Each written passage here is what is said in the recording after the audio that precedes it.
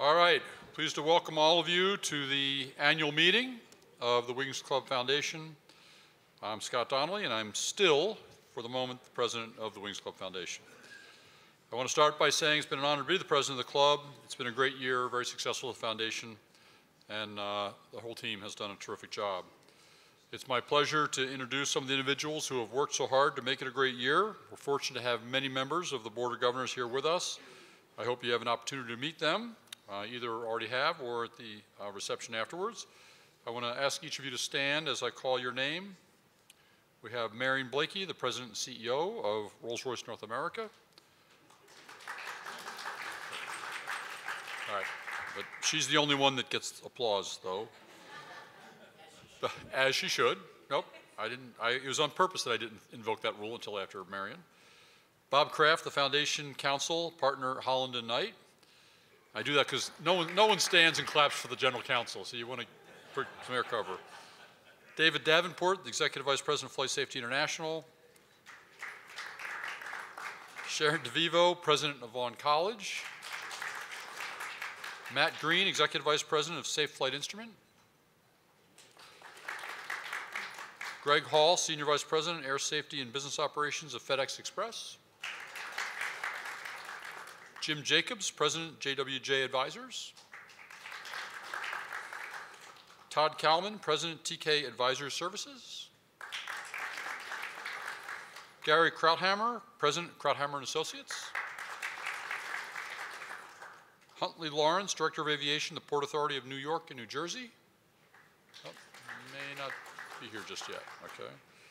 Bob Leakites, Executive Vice President and Customers of Airbus Americas. Jeff Mihalik, Vice President, Fleet Material Services of Delta Airlines. Frank Prey, Managing Director of Alinda Capital Partners. Howard Rubel, Vice President, Investor Relations of General Dynamics. Haven't seen Howard yet tonight.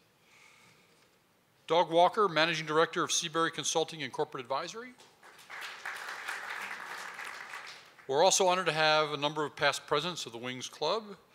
We appreciate their continued support of the foundation. As President Emeritus, I want to please have them please stand and be recognized.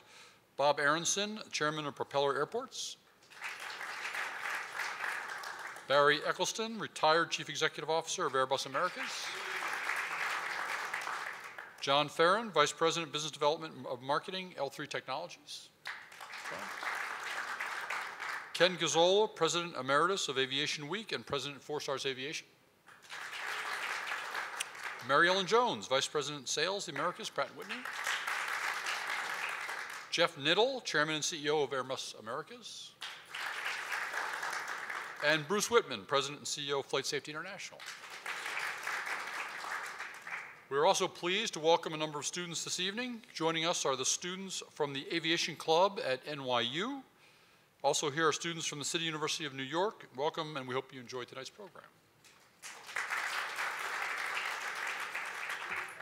I also want to thank the Wings Club staff for all their hard work over the year. Tom Fitzsimmons, Harvey Cohen, and Leigh McDougall. Thank you very, very much. I also want to thank Candace Adams-Kimmel and Marie Rosa and the team at Adams Unlimited for all their support in putting these meetings together. Thanks very much. So I'm pleased to report that the Wings Club Foundation is in good health and well positioned for future growth. Enthusiasm for the club remains very high. Both our individual and corporate memberships are at record levels. Our monthly luncheons continue to be extremely successful, very well attended, and we continue to have a great slate of speakers for the club. The Aerospace on Campus program, presented in partnership with Aviation Week, continues to grow. The program highlights both technical and management careers in our aviation industry. To date, the Wings Club executives have made presentations to nearly 1,400 college students across both the United States and the United Kingdom. We're also making good progress on building our endowment. Through the President's Society program, the Wings Club Foundation has attracted $5 million in donations and pledges, and we're very grateful for all of you who have contributed in support of this program.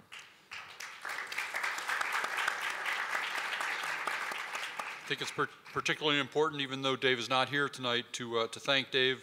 Dave Barger is the Advancement Committee Chairman. and really was the driving force behind starting this endowment, which has now reached, as we said, a $5 million level. So Dave, thank you very, very much for the leadership and inspiration that you provide. We hope the success of all these programs will continue to serve the club well into the future, and I want to thank the Board of Governors and the entire membership for all your support. It has been a privilege and an honor to serve as the Wings Club president, and we now have a short video that captures the year in review. So we can go ahead and roll the tape.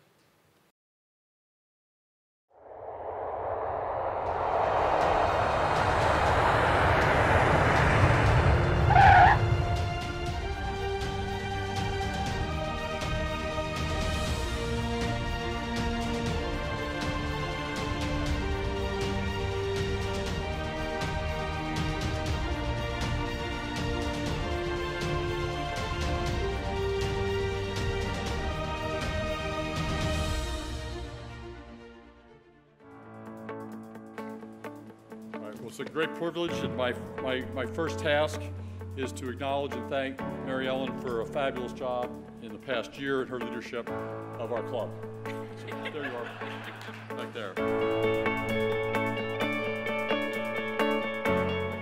And I will work every day to continue to endeavor to be worthy of your recognition and to be worthy of those who have come before me, because truly we fly on the wings of those giants, and to be worthy to inspire those who will come after me. Thank you. And one of the things that I think makes this room so much fun to be part of this club is this, kind of merger between technology, safety, globalization, finance, and there's just no industry quite like this in terms of the high stakes. And it just makes it that much more interesting and competitive and fun. Strategy, yeah, super important, that's great. You need to get it right. Vision, really important. You need to be able to communicate it repeatedly. Timing, really important. But actually, when you cut to the chase on it, the number one thing that I've learned is that your culture and the values of your organization are the difference between success and failure. So since then, Embraer really took off, so we could develop the ERJ-145 family. Many of you here were right involved in this project, either in financing or providing engines or leasing the aircraft. So we are seeing here many players in this program.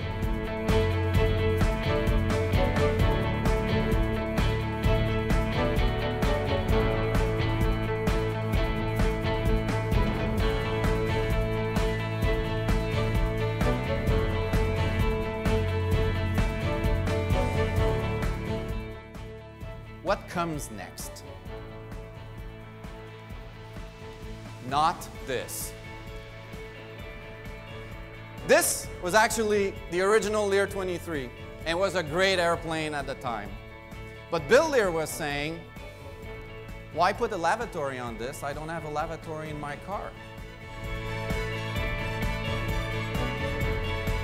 As I've shared with others in the past, I do own 3 millennials, and I haven't figured them out yet, but so look, be it for me to tell you how we're going to run our business based on a millennial demographic. But it's a different generation. It's a generation that values authenticity.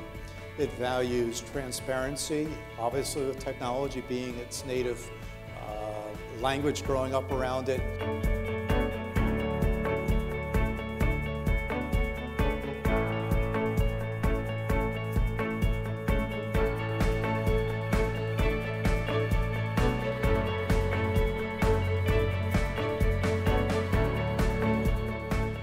It was interesting that we were having this sort of life-altering decision about going forward, where our company was going to be focused in the next, time period. Because what the team didn't know, and what I had been on for a couple of weeks, was on a list for a heart transplant. And that very first morning, which happened to be my birthday, by the way, you don't make this stuff up, I'm telling you. A doctor had called and said, we've got a kick-ass heart for you. So what's the answer? Changing the dynamic in our industry requires the reintroduction of choice for the consumer. And the best way of achieving this is for policymakers to create opportunities for smaller airlines and new entrants to challenge the dominance of the largest airlines. It's easy to see how you can use Dubai as the hub around which you can build a branded presence in the engineering space in a region that for us stretches all the way from the Levant on one side to the Malaysian Peninsula on the other side. You know, first of all, I think, all of us who work in aerospace are very lucky. We've had a chance to impact the lives of many people. The way the world works, and certainly the way the world is connected, we've had a lot to do with making the world a better place. And it's an industry that's enabled growth, it's encouraged innovation, it's enhanced understanding, and it's expanding also our horizons of discovery. Well, one of your competitors, Doug Parker, had a very interesting quote the other day. You know the quote, "We're never going to lose money again." Pretty bold statement. It's very bold. I'm not going to be that bold. I think American might lose money again. That was a joke. Come on, people.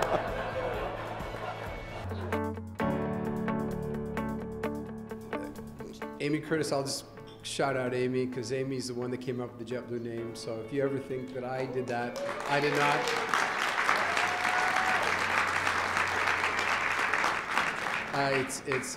It was Amy, and it was on a phone call late Friday night. We kept it from being named True Blue. That was the name, but we said, no, that's a frequent flyer program. So.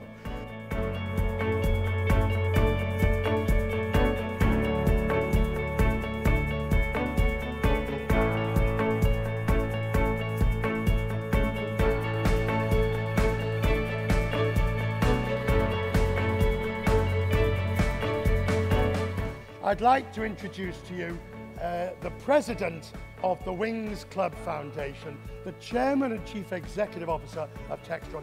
Ladies and gentlemen, your president tonight, Scott Donnelly. Well, good evening, everyone, and welcome to the Wings Club Foundation annual gala. On behalf of the Board of Governors, I welcome everybody and thank you so much for being here tonight. So this year, I'm pleased to say that I've been able to find one of our own, an aviation enthusiast, licensed pilot, type certificated, flies his own Citation jet. Let me assure you, this pilot can sing. Please join me in welcoming Mr. Dierks Bentley. Let's have a little fun tonight.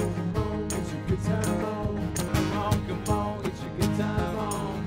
Come on, come on. Hey! Look closely at these youngsters, ladies and gentlemen. They are the future. This is $25,000 contribution to help you and your team continue to do the great work that you do. Thank you so very much. Thank you so much,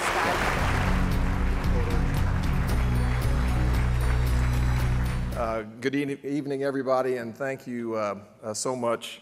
I want to thank the Wings Club, first of all, for everything that the Wings Club does. I'm very proud to be a member. Southwest is proud to be a member of the Wings Club. There are past Distinguished Achievement Award winners here, and just looking at the list, just an amazing list of personal heroes, and certainly none bigger in my mind than Herb Kelleher. But I also just want to thank everybody here for what you do to support aviation, to drive aviation, to propel us forward. It is just so important, not just in terms of the economy and jobs, but just in terms of what we can do for the world. So thank you all for everything that you do for aviation. I thank you all for this amazing, amazing award and recognition. Thank you.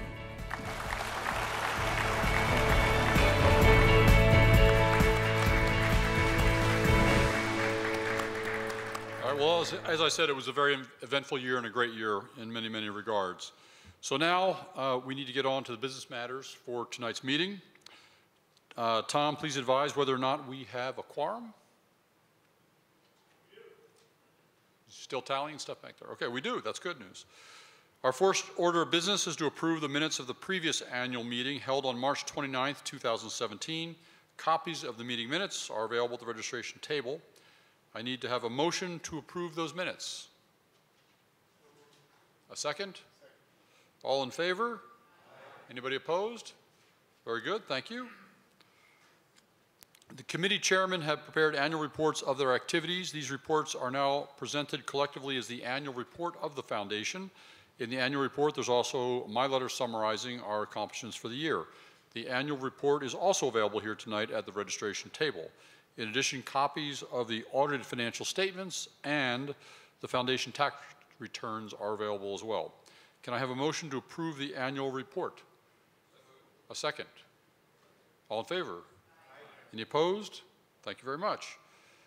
All right, the Governance Committee, chaired by Frank Prey, has nominated the following members of the Board of Governors to serve three-year term: Marion Blakey, Shaker Sharor, Sharon DeVivo, Elise Eberwein, James Myler, Abdul Mulberry, and Howard Rubel. The following members have been nominated to serve on the Board of Governors for a two-year term beginning on March 20, 2018: Rick Derlew and Hussein Munir. The following are the new nominations for three-year terms on the Board of Governors. Their bios are available at the reception table as well.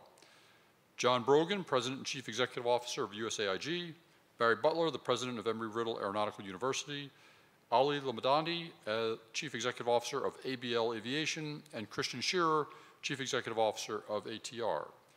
Are there any further nominations from the floor? There being none, I will now close the nominations. Can I have a motion to elect these candidates to serve on the board? So moved. A second? All in favor? Aye. Opposed? Very good, thank you, they're moved. We'll now move to the report on the new Golden Eagles.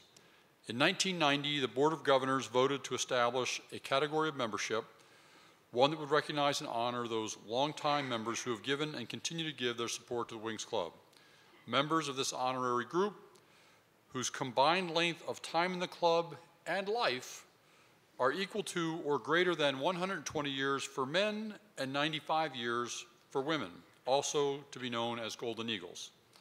The difference in the criteria for men and women is that as there were no women in the club prior to 1970, we've spotted the women 25 years. There are 3 Golden Eagle nominations this year. Tom Donegan, who was first elected in 1974, Clay Lacey in 1982, and Denise Richards in 1987. We're very fortunate to have Tom with us tonight, and I invite him to come up to the podium for the presentation of his Golden Eagle pins and certificate. Tom, come on up. Unfortunately, Clay and Denise are not able to be here tonight, and their certificates and pins will be mailed to them directly.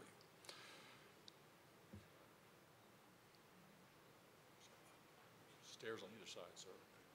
Just jump right up. Tonight you get to look up.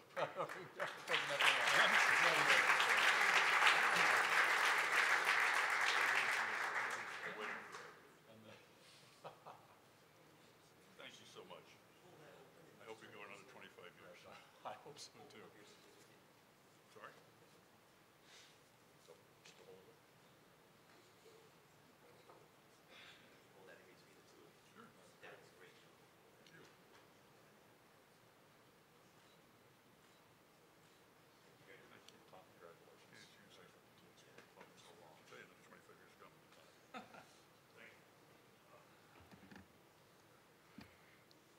All right, if there are any other Golden Eagles in attendance, would you please stand so we can recognize you for your long and valuable support to the club?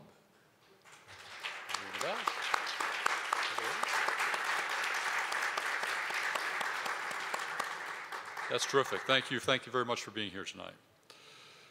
It is now my pleasure to introduce Ken Gazzola, Chairman of the Historical and Education Committee and past President of the Wings Club, to introduce this year's Outstanding Aviator Award. Ken, please come on up.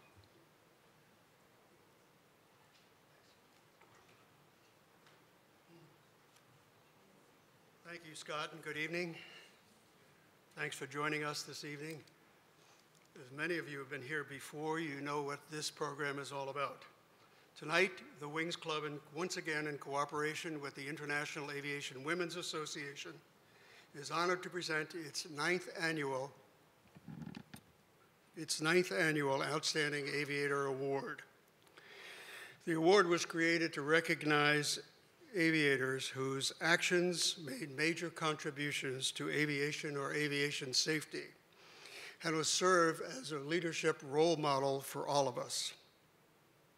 Tonight, we are proud to honor Major General Patrick H. Brady. Our honoree will join a stellar roster of aviators previously recognized. Many of you have been here for those awards. The Tuskegee Airmen, they were our first. The Wasps, the Doolittle Raiders, Patty Wagstaff, Bob Hoover, Susanna Darcy Henneman, Ed Rock, who was a wild weasel pilot, and last year, Heather Penny, if you remember, the F-16 pilot who flew on 9/11. And thanks to our friends at Iowa, she was a gracious recipient. Just in case you don't know, each year we alternate. Iowa selects a lady, and we select a man. Seems a little segregated, but we get there.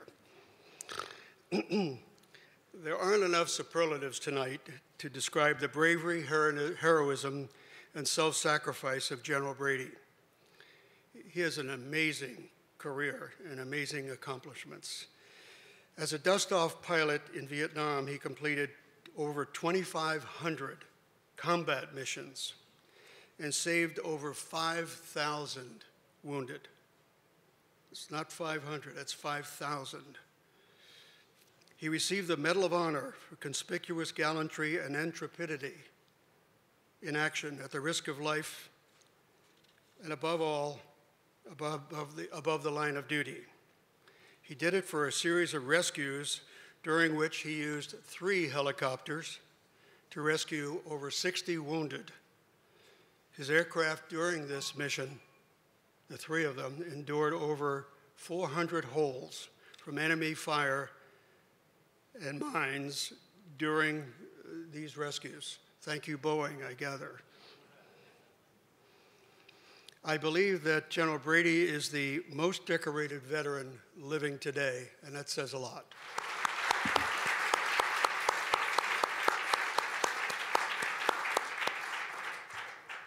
As many have said, the Vietnam War was a helicopter war, and General Brady is the personification of a helicopter pilot.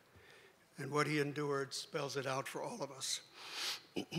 I would like to extend special thanks to the American Veterans Center, which sponsored the film, and Liam Neeson, a true patriot, for narrating. So tonight, before presenting the award, we are honored to have 2 distinguished friends of General Brady to say a few words. And they promised to make it only a few words. Jack? Okay. They are truly heroes among themselves. And Major General Carl McNair, U.S. Army, recipient of 4 Distinguished Flying Crosses. And Colonel Jack Jacobs, U.S. Army, recipient of the Medal of Honor. Gentlemen, would you join me?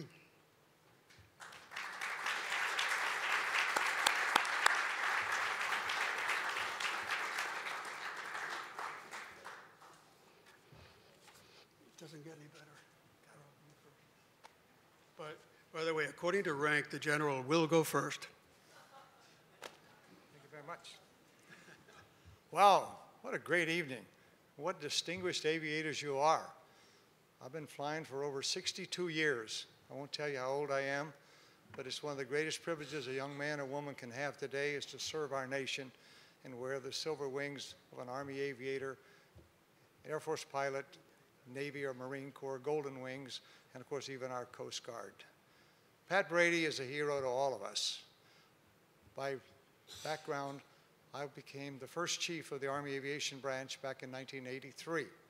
It's been 35 years this year that we've had our own aviation branch. Heretofore, it was controlled by 8 different branches of the Army, artillery, infantry, etc. They all had their own particular types of helicopters.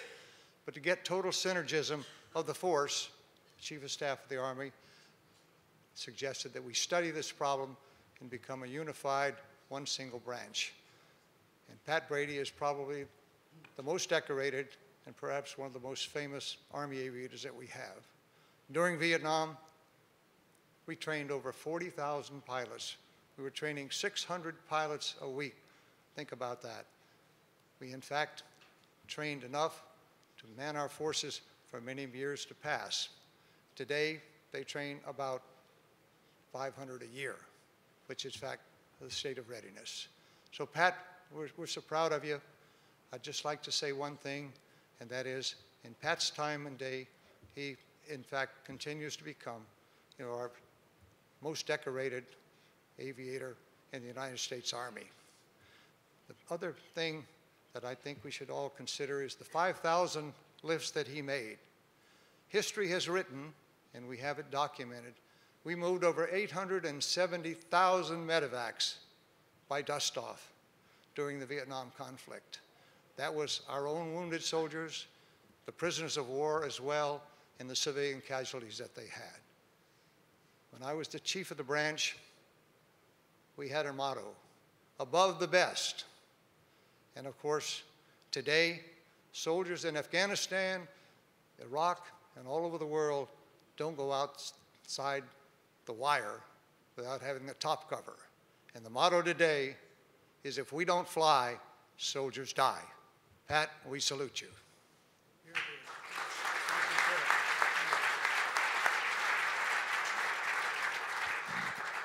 I've known Pat Brady a long time. We were decorated together in the same ceremony 49 years ago. And at the time, I thought that Pat was the oldest guy who ever lived. He was a major in the United States Army, old and decrepit. He was 33 years old. The first dinner we attended, which was the night after the ceremony, we went down to Houston, and at the time, there were almost 400 living recipients of the Medal of Honor. Today, there are 71.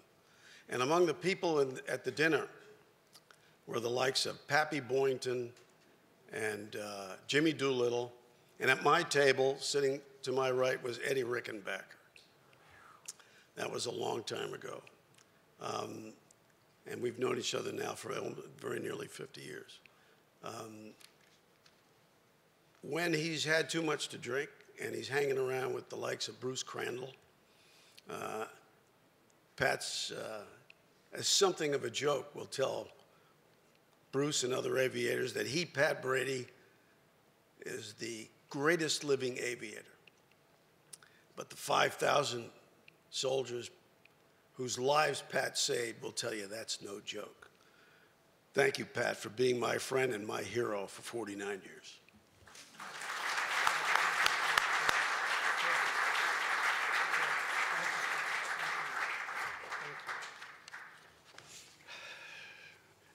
Pat, what a support team you've got.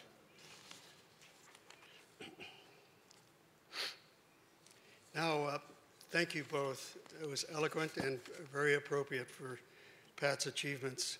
Now I'd like to introduce Milan Skolik. Milan is a board member of the International Aviation Women's Association and managing director of ICF Aviation. She will join me in presenting the award. Here she is. Okay. Thank you, Ken. What an honor every year it is for Iowa to jointly present with the Wings Club this Outstanding Aviator Award. As Ken mentioned, every other year we do select a woman. It's going to be very hard for us to match tonight's recipient, but we have something that we're preparing. So thank you to the Wings Club board. Thanks you to Iowa's board. Many of you are here tonight. Many of you are on both boards, Mary Ellen Jones and Sharon DeVivo and Marion Blakey, so thank you. We started many years ago, and the first recipients we had were the WASP, and it was a great start. We were trying to match the Tuskegee Airmen, so that was interesting. Iowa is celebrating their 30th anniversary, and our next annual conference will be in Memphis, Tennessee in October. We are hosting many events and many receptions all over the world. We were in Dublin yesterday with Aviation Week. We're going to be in Singapore with ISTAT. We are going to be in Montreal with ICAO and ACI, and we're going to be at the IATA AGM in Sydney. And it's a big deal because we'll have a reception, and we managed to convince IATA to have 20 minutes on gender diversity in front of 250 airline CEO, and I will jointly be presenting with Qantas CEO Alan Joyce, who's a big proponent of gender diversity. So it's, by organizing all these events, our mission is really to try to empower, encourage, inspire, make us stronger, to sit at the table, to be on boards, to be a little bit at the higher level. I always wonder if we are effective and if we are succeeding. There are more women in aviation, there are more women pilots, but we're not there yet. So I would encourage you all to try to support women in your groups, take them, ask them to take the next difficult assignment, ask them to really step up and encourage them, sponsor them, so that we can see more of us here. The women we bring at this joint event, from Captain Darcy Heinemann to Heather Penny, have all the skills, all the courage, and all the strengths that women need to be leaders and to inspire us. Thank you.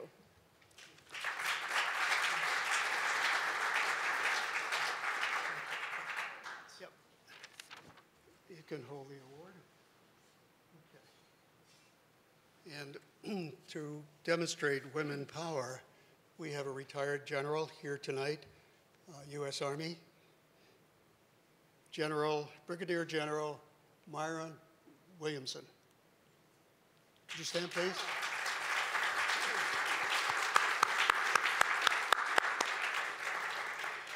Nice to have you here. General, would you join us, please?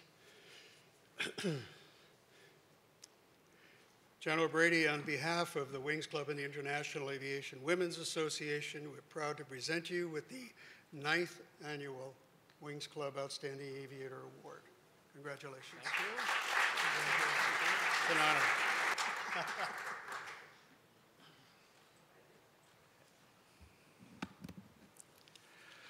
Let me get my spontaneous remarks. Jack, you know, the Medal of Honor Society is unique. We have all branches, all races, all religions, just a melting pot of America. And Jack, of course, is unique because he's the first and only Medal of Honor recipient who is also a proud midget.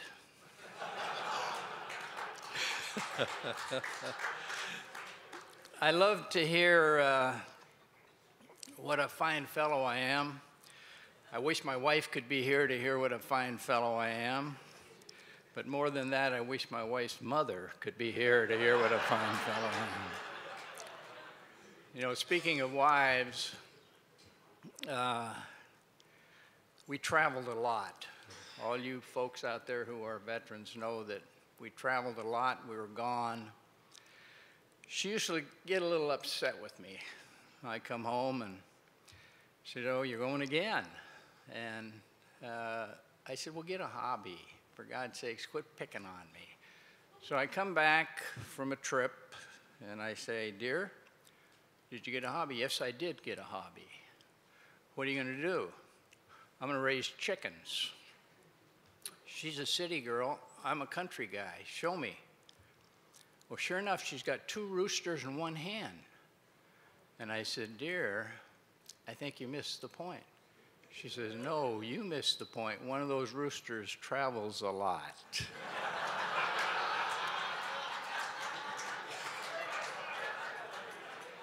Now, speaking of veterans, I see we got a lot of old veterans out there. You remember that stuff they put in our food when we were young to keep us from chasing girls? It's starting to work. Now, I found, too, that with veterans, one of the first things besides that goes is the memory.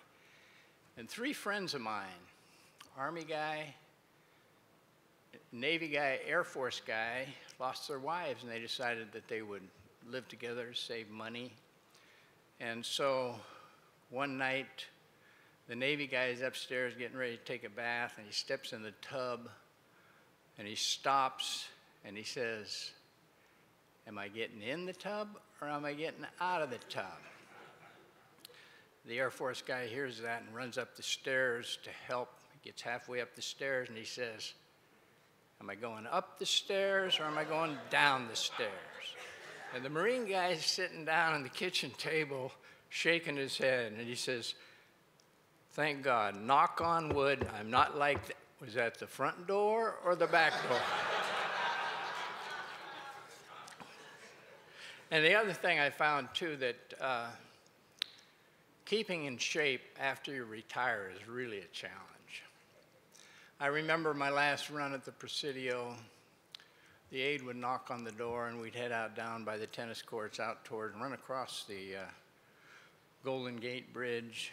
And one day I'm running by the tennis court, and a tennis ball rolls out. So I pick it up, run along a while. After a little bit, I slip it down the front of my shorts, keep running. About this time, some young lady comes in from the side, young female soldier, and says, "Can I join you, General?" And I says, "Yes, as long as you keep the pace down." We run along, I notice she just keeps looking at my crotch. So I says, "That's just a tennis ball." She says, "Well, don't feel bad, General.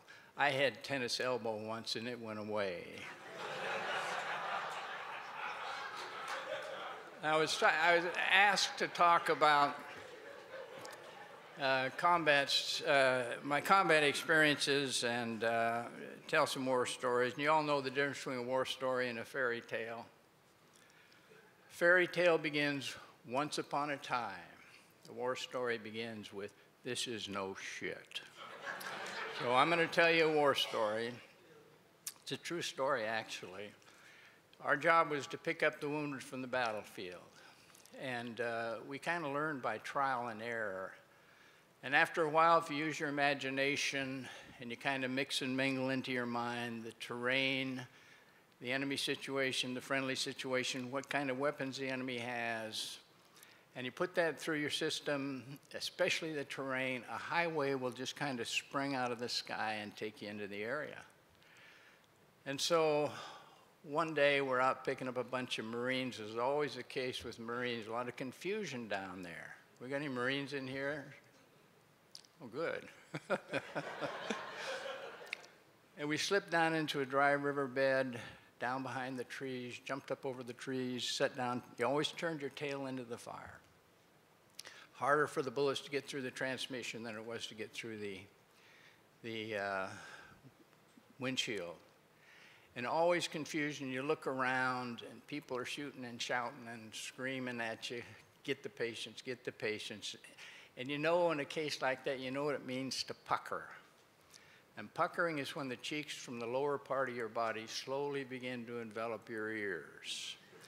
And we're sitting there you try to make yourself as small as you can.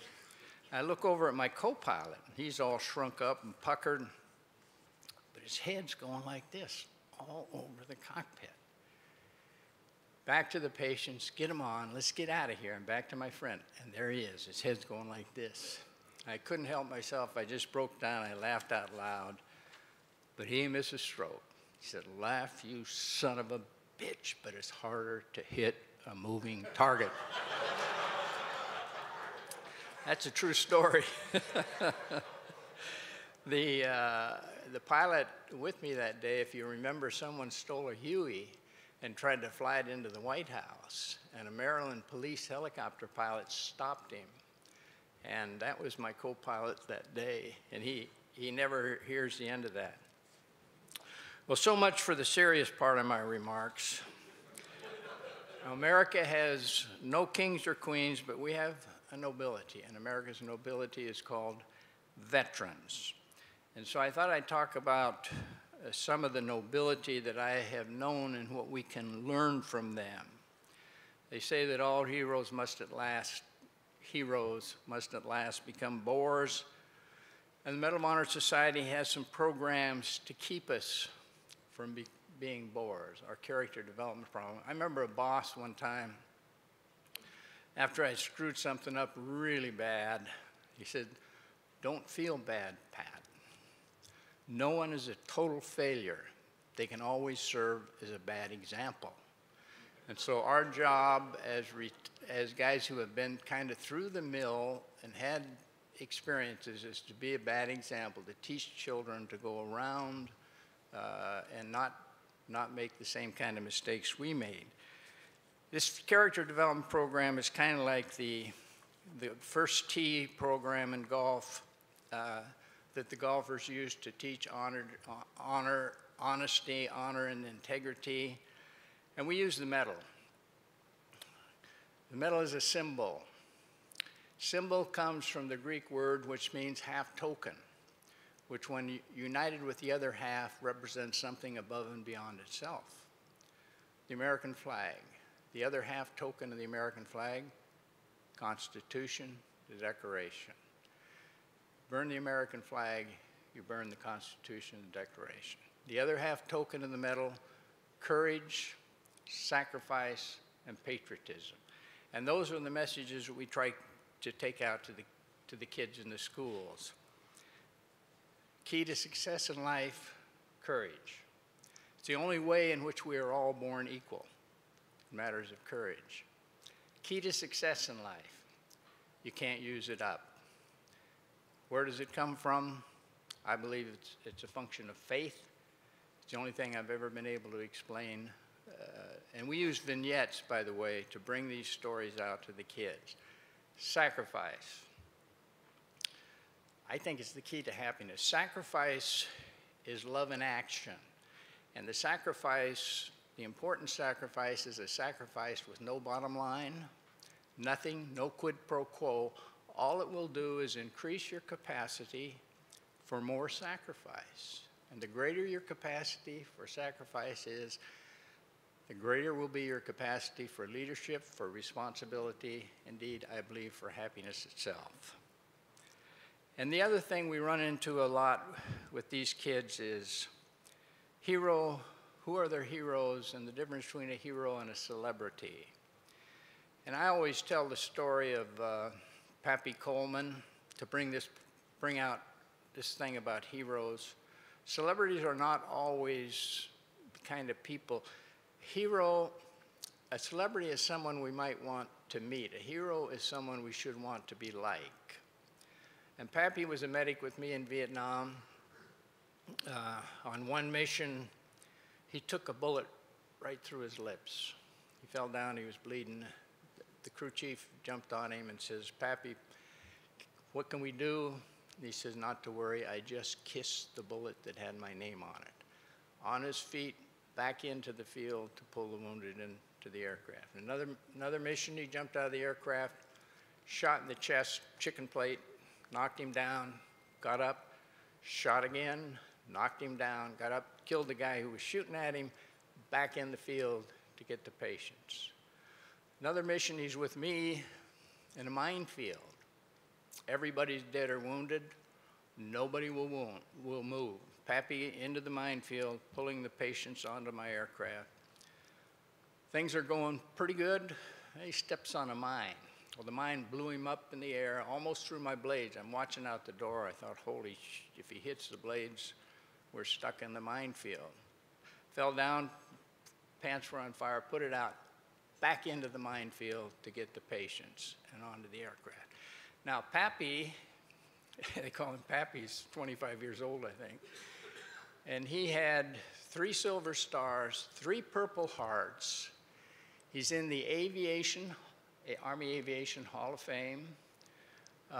Could have been Sergeant Major of the Army. He had everything in the world going for him. He had 18 years, 2 years from a pension, and he gave it all up to go home and take care of his family. So why is Pappy a hero? He's a hero because he's a good person.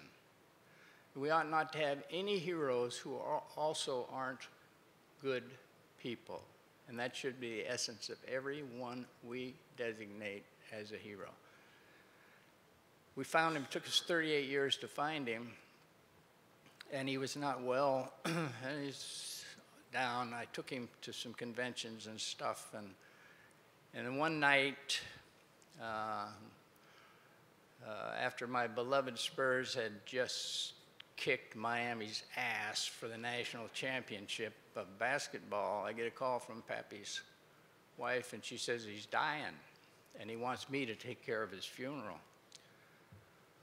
So, I don't think he's really dying. I'm happy. Well, he died 2 hours later. And one of the great honors was for me to bury that great soldier. Problem was, he was being buried in Turkey Creek, Kentucky. They don't, by God, speak English in Turkey Creek, Kentucky. And for me to get flags and uniforms and stuff to bury Pappy the way he ordered me to bury him was really a trick, but we got it done. The other thing that we found as we go to these schools, and we've been doing this, Jack and I have been doing this for about 10 or more years, is what is the basic fundamental thing that the teacher should be teaching these young people? Reading, writing, arithmetic. I think the most important thing is patriotism. A democracy cannot survive unless we grow patriots, not people who say they love their country. Yeah, we've heard enough of that. We need people who will support and defend their country in order for our country to survive. And when we teach the children, the young people about patriotism, I always tell the story of Webster Anderson, a great, powerful black soldier, artillery guy. He's on a mountaintop in Vietnam during a tropical storm. They're attacked by the communists. The initial attack, they pretty much took off both his legs. Still, he fought on. The next attack, they threw a hand grenade into his position, and Webster caught the hand grenade, and when he was throwing it clear of his position, it pretty much took off his arm. I flew in that night and picked up what was left of Webster and his wounded soldiers, and I took him to the hospital. Well, he lived. Miraculously, he lived. He was in shreds when we got him to the hospital, but they saved his life. He survived, and as a result of his actions, he got the Medal of Honor. He thought I saved his life. We became very, very close. The physician saved his life. And we would go to schools and talk to the kids. And one day we're in a school in Oklahoma, and he was more plastic than he was flesh. And he had an arm with a cane on it and one good arm. And he wouldn't sit down. He insisted on standing up to talk to the kids. And we prop him up, and prosthesis not like they are today. And the kid raised his hand in the class, and he says, "Mr. Anderson, knowing what you know now, that it would cost you 2 legs and 1 arm, would you do it again?" Well, Webster raised his good arm and he says, "Kid, I only got 1 arm left, but my country can have it any time they want." Now, this was a patriot, and those young children sitting there watching this great black soldier, I'm sure will never forget what he said to them that day. But that's what we do in our character development program. And understand we've got some well-heeled guys out here and gals contribute to what we're doing. It's something that's needed, these things that we try to bring to these young people. And finally, to thank you for this honor that you've given me this evening. Bob Hoover was a friend. What a character. And I miss the guy. But the greatest thing about any award, any medal, anything like that, is that someone thought enough of you to do it. Someone was your grunt, as we say in the military. In my case, Bruce Whitman was my grunt. And so, Bruce, appreciate that. He's done so much for our character development program, for the Medal of Honor Society, and for everything that we try to do with these kids. Couldn't do it without men like him, and we're deeply appreciate very much the help that he's given us, and we'll keep going until we hit every state in the union. So once again, thank you for this great honor. God bless you. Take care. So one of the very special events at the Wings Club in the annual, is the annual gala. Each year, as you know, at the annual gala, we honor a member of the industry with the Wings Club Distinguished Achievement Award. The award honors an individual who exhibits outstanding accomplishments in the field of aviation and aeronautics. We are very pleased to announce this evening that the selection for this year's award winner is Willie Walsh. Willie, as many of you know, is the Chief Executive Officer of International Airlines Group. He has a long and distinguished career in the industry and is certainly deserving of this prestigious award. We all look forward to honoring Willie at the gala on Friday, October the 19th. The gala will again be held at the New York Hilton in Midtown, and we hope you can all make it. With that, my reign of terror comes to a close as the president of the New York Club, and it is now my great pleasure to invite Frank Prey, the new Wings Club Foundation president, to join me at the podium.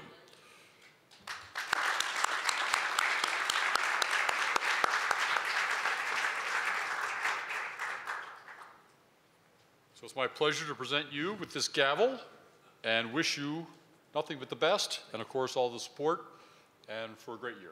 Thank you very much, Frank. I will turn this over to you. And I just need you for a second. And I brought my own notes. So first I'd like to acknowledge and thank... Where Mary Ellen started. Yes, that's right. When I was here last year. And you know this is going to be recorded. I'd like to acknowledge and thank Scott for his efforts and leadership during his year as president. As an actual expression of the Foundation's appreciation, we're presenting Scott with a commemorative Wings Club President's plaque. The inscription will read, "Presented to Scott Donnelly, in grateful appreciation for your dedicated service as President, 2017 to 2018, the Wings Club Foundation, New York City, March 28, 2018. I don't think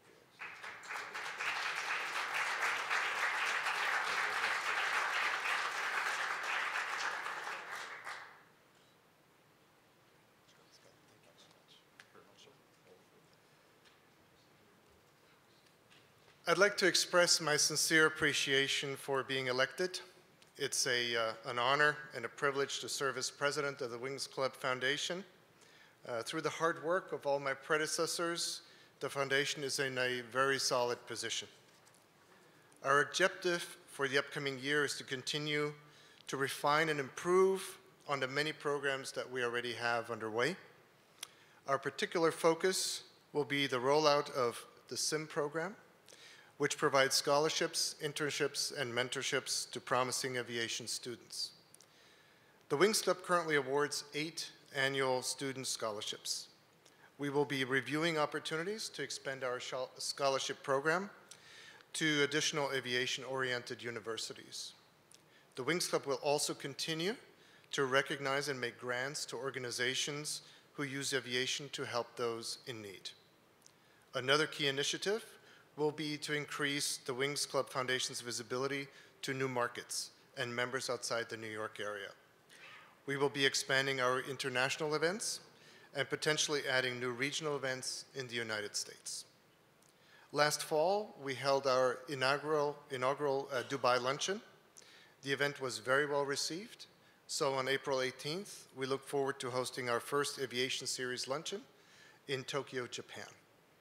We're also exploring other strategic regional locations. We're looking forward to an exciting year at the Wings Club Foundation. We're very fortunate to have talented leaders and engaged membership. With our combined efforts, we are sure to be successful. Is there any old business? No old business? New business.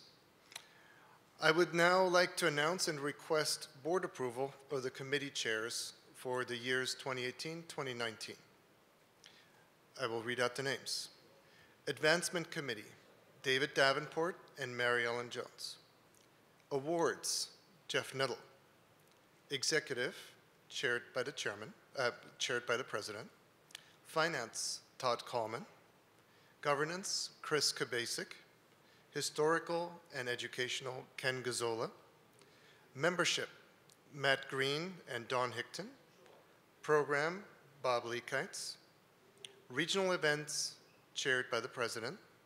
Scholarship, Elise Eberwein and Greg Hamilton. Can I have a motion to approve this slate? Can I have a second? All in favor? Any opposed? The committee chairs are approved. I would like to now remind everybody about tomorrow's monthly luncheon. Our featured speaker will be Stephen Cavanaugh, Chief Executive Officer of Aer Lingus. I look forward to seeing you all there. And the next annual meeting will be held on Wednesday evening, March 27th, 2019. So please mark your calendars. Now I want to invite everybody here to stay for an open house reception, which follows immediately after adjournment. Can I have a motion to adjourn the meeting? We stand adjourned.